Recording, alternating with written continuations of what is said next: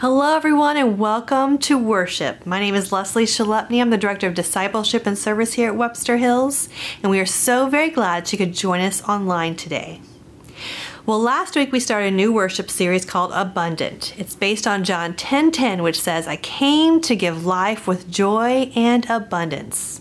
So what does it mean to approach our faith, our relationships, and everyday life believing that it's possible to live as God intends? In week 2 of Abundant, we will name what brings true joy and explore how we can tap into that source without hesitation.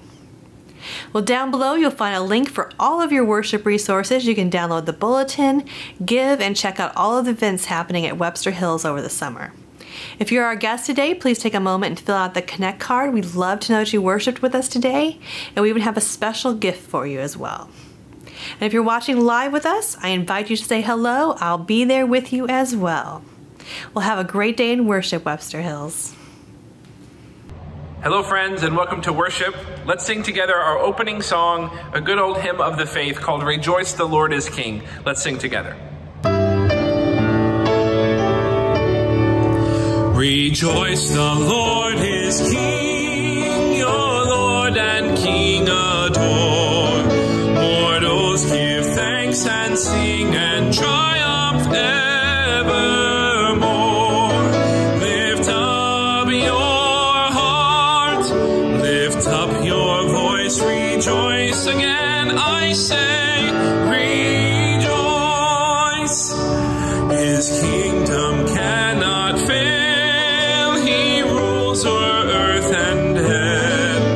The keys of earth and hell are to our Jesus give.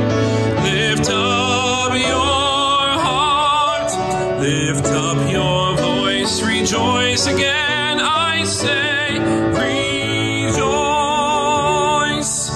Rejoice in glorious hope, Jesus the judge shall come and take his servants up to their eternal home. We soon shall hear the archangel's voice, the trump of God shall sound, rejoice. Amen. Would you pray with me? Oh God, you are the source of our joy and the desire of our hearts. Help us to experience a joy so full that our bones cry out, and a joy too sweet that it cannot be postponed. Amen. Good morning, Webster Hills, and welcome to our Children's Moment. I'm so glad that you are joining us online for this time where we focus in and help kids grow in their faith. So today we continue our series in abundance. So we're learning about abundant joy. So many things bring me joy in this world. Time with my family, my friends, playing volleyball. What brings you joy? I want you to think about that and write that in your journal this week. But also, I want you to spark and bring joy into other people's world.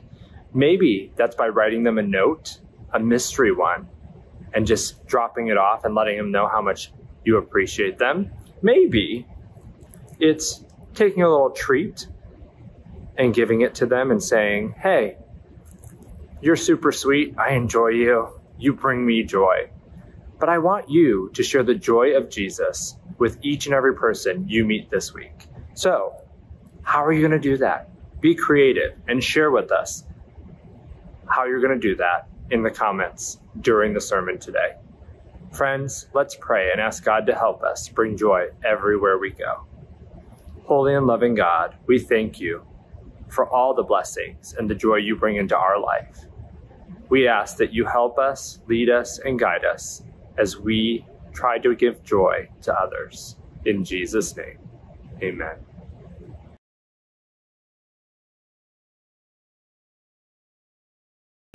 Anybody with a love for history or who enjoys that dive into genealogy is thrilled when they come across old letters, whether it's a collection of old letters or just one or two.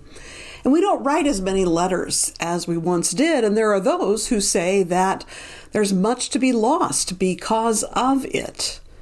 Documentary filmmaker Ken Burns, some years ago, he gave us this beautiful example of what all can be discovered about our past and the people who came before us when he produced a series on the Civil War for PBS.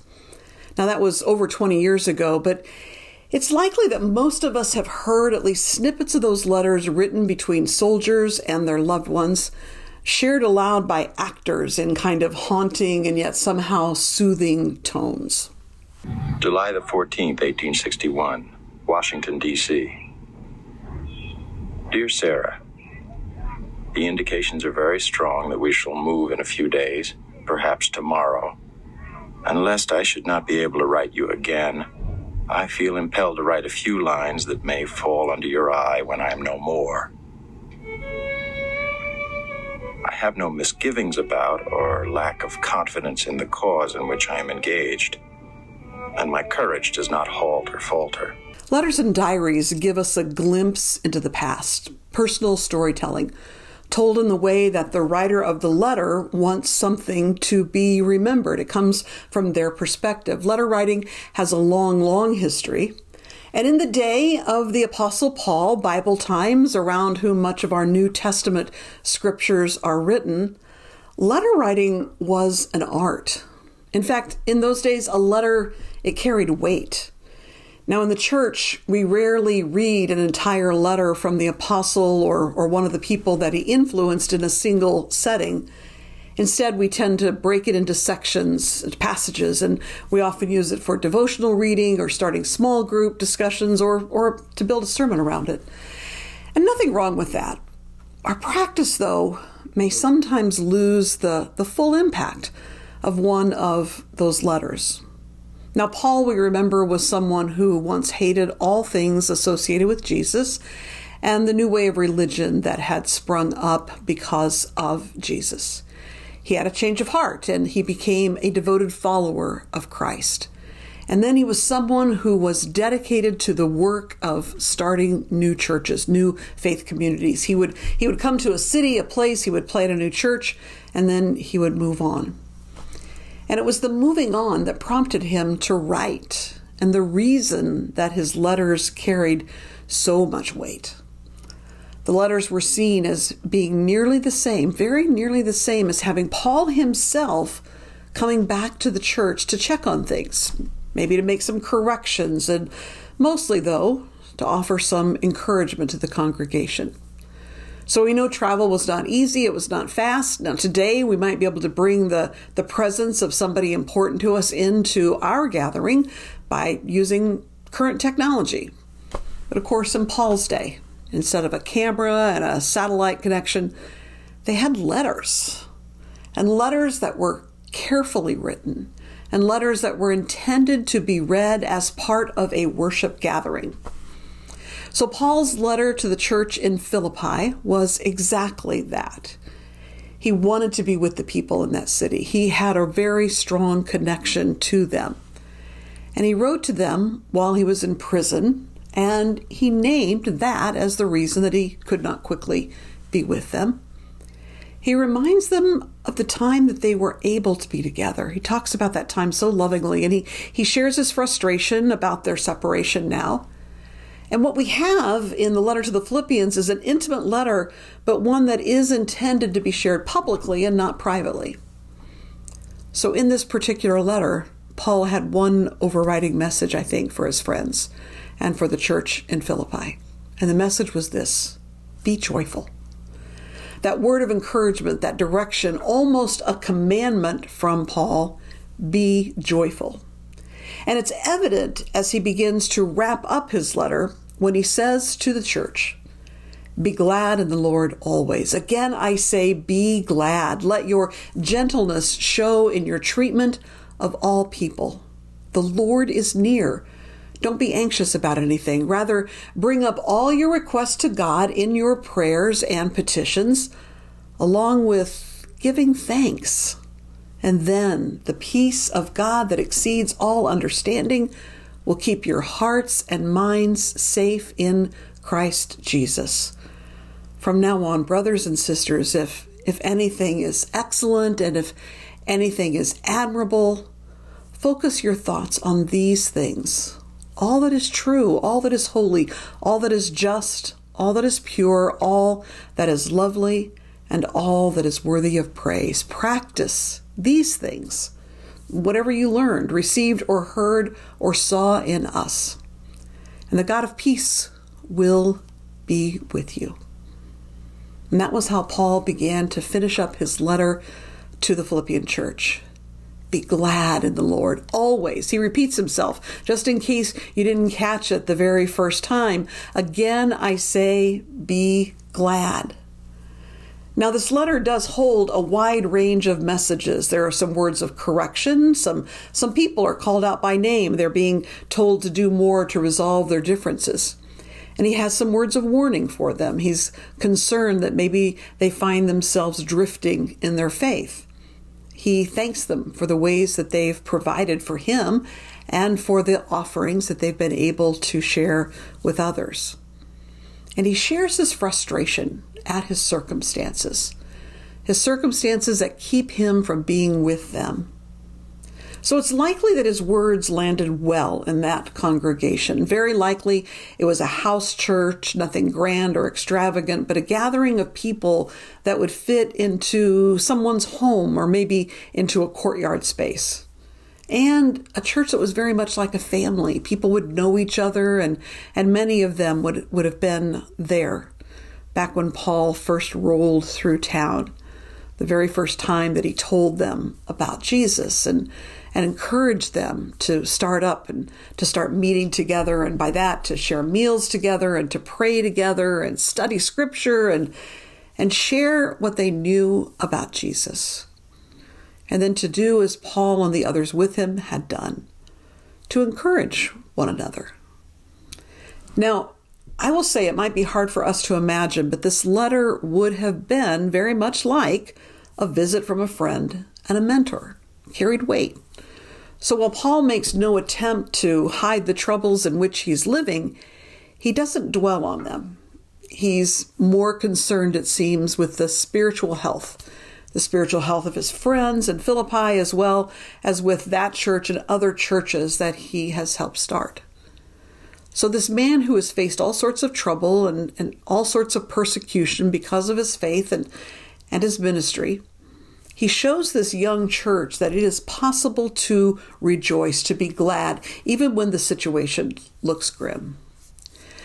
Now, I will say, in today's times, you and I might have a hard time really comprehending this. How does a man who's facing this deep, deep trouble, how does this man have the ability to say to anyone that it's not only possible, but essential to rejoice, to be glad in all circumstances? I think as we find our way through the letter and toward this instruction toward the very end to turn toward joy always, I think we can uncover the reason that Paul can speak of joy so clearly. And especially when it would have been reasonable for him to just go in the other direction. It's that discovery that holds true for us today. So what Paul does is he comes to the people of the Philippine church and he tells them that the peace of God that is offered to them is not an alternative to their anxiety. He tells them they're not called to do their best to be peaceful because that's what they're supposed to do. He says this isn't about imitating or acting as if they know Christ's peace, says Paul. He wants it to be authentic. And so what is happening in this message of joy and kindness, Paul is reminding them that the peace of Christ is a gift. And it's a gift offered to the people of that day, and it remains the same gift for us today. The peace of Christ is a gift to us from God. The Lord is near, Paul says. Rejoice. God hears your prayers. Rejoice. And when you pray, find peace and rejoice. The peace you find will be complete because it will be God's peace. It will exceed your understanding. And once you accept that gift, what else can you do but rejoice? So we're not gathered here to listen to Paul's letter read aloud from beginning to end. We are grabbing hold of a small portion of the letter. In fact, the portion of the letter that comes toward the end. And we're listening to these instructions to rejoice, to be marked by abundant joy. And I will say, frankly, for some of that, for us, that particular message, it can be a little bit irritating. After all, how can Paul tell us when and how to be joyful? And I don't know all that's going on in everyone's lives, but those of you listening may be in a place where having someone tell you to rejoice in the Lord always can just seem wrong or maybe even hurtful.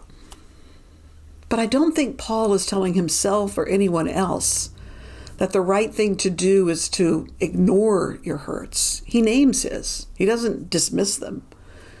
What he offers, though, is an invitation to consider all in our lives that is true and honorable and just and pure and pleasing and commendable and worthy of praise. Name it all. Name the pain, name the good, and then rejoice in the good. So John Wesley is the man who gave us the particular way we approach faith in the Methodist Church. He spoke of being so full of God that all our bones cry out, and that we can be marked by joy because we have peace with God, we have redemption through Christ's sacrifice, and we have hope of glory yet to be revealed. We can rejoice because God is the joy of our heart and the desire of our soul. That's what John Wesley said. Now, a couple of weeks ago, I will tell you, on a Monday, of course, I found myself in the very early hours of one of those days. And you know what I mean, where the hits just keep on a-coming. And the day started off with me making a mistake, and I was still carrying some sad news from my family. And then I had a conversation that was hard to process, tough to process. And then a couple of emails just landed hard. I mean, it was only 11 a.m. and Taylor Swift could have written a song about my morning. And finally, I took myself back to our prayer room here at the church. And if you don't know where it is, it's just off the chapel space. If you ever have the chance to be in our building, you should visit it. And it was full-on wailing. I prayed with full-on wailing, and it felt so good to tell God all that I was feeling. I felt as if my bones could cry out because I was aware of God's presence. I knew that I was not alone, and that the day would pass, that answers would come. And I wish I could tell you that when I left that prayer room, I was absolutely full of joy. I was better, maybe not quite joyful. And it really wasn't until I was driving home later that afternoon, and I was still kind of working through all that had happened. And I don't know why, but just as I turned into the subdivision, I suddenly had this sense of peace, a sense of whatever may come. All is not lost, and it never is. A sense that God was very much indeed with me, that the problems weren't gone, but my spirit was lifted. The Lord is near, rejoice. God hears your prayers, rejoice. When you find peace, rejoice.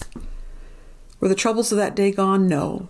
But that sense of being so overwhelmed by them, that was lifted. And what God offered was exactly what my bones had cried out for, a peace beyond my understanding. Nothing logical about it, but a peace that made rejoicing possible because God is the joy of our heart and the very desire of our soul. Jesus said he came so that we might have abundant life. One of the paths toward living abundantly is to believe that joy is possible. Joy in the good times, joy in the bad, joy that lets us embrace all the good that surrounds us, and joy that lets us boldly face our troubles. Hear Paul's words, be glad in the Lord always. Again, I say, be glad. Let your gentleness be shown in your treatment of all people. The Lord is near. Don't be anxious about anything. Rather, bring up all your requests to God in your prayers and your petitions, along with giving thanks. And then the peace of God that exceeds all understanding will keep your hearts and minds safe in Christ Jesus. Amen. Hello again. It's time for Next Steps, the time to talk about how we can connect and take our next steps in faith together. Well, for this series, we are going to be interactive. Each week we will have daily scriptures and questions to ponder about our faith and abundance. So we have a couple of steps for you to take each week during this series. First, make sure to join us for this whole entire series. Come in person, join us online, but make a commitment to be there together in worship.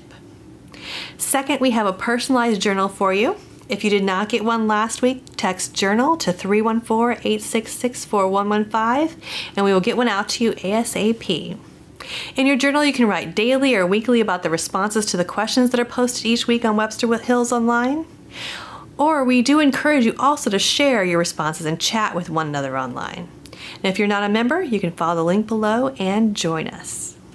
So our question for you this week to ponder, to journal, and discuss is, in what ways can you foster greater joy? How will you walk that out this week? We look forward to seeing you online this week and continuing the conversation. And have a wonderful week, Webster Hills. Friends, thank you for worshiping with us. I hope that you'll join us in singing our closing song, Joyful, Joyful, We Adore Thee. Joyful, joyful, we adore Thee, God of glory, Lord of love. Hearts unfold like flowers before Thee, hoping to the sun above. Melt the clouds of sin and sadness, drive the dark of doubt away. Giver of immortal gladness, fill us with the light of day. Thou art giving and forgiving, ever blessing, ever blessed, wellspring of the joy of living, ocean depth of happy rest. Thou our Father, Christ our brother, all who live in love are thine. Teach us how to love each other, lift us to the joy divine. Mortals join the mighty chorus, which the morning stars began. Love divine is reigning o'er us, binding all within its span. Ever singing, march we onward, victors in the midst of strife. Joyful music leads us onward in the triumph song of life. Amen. Have a great week.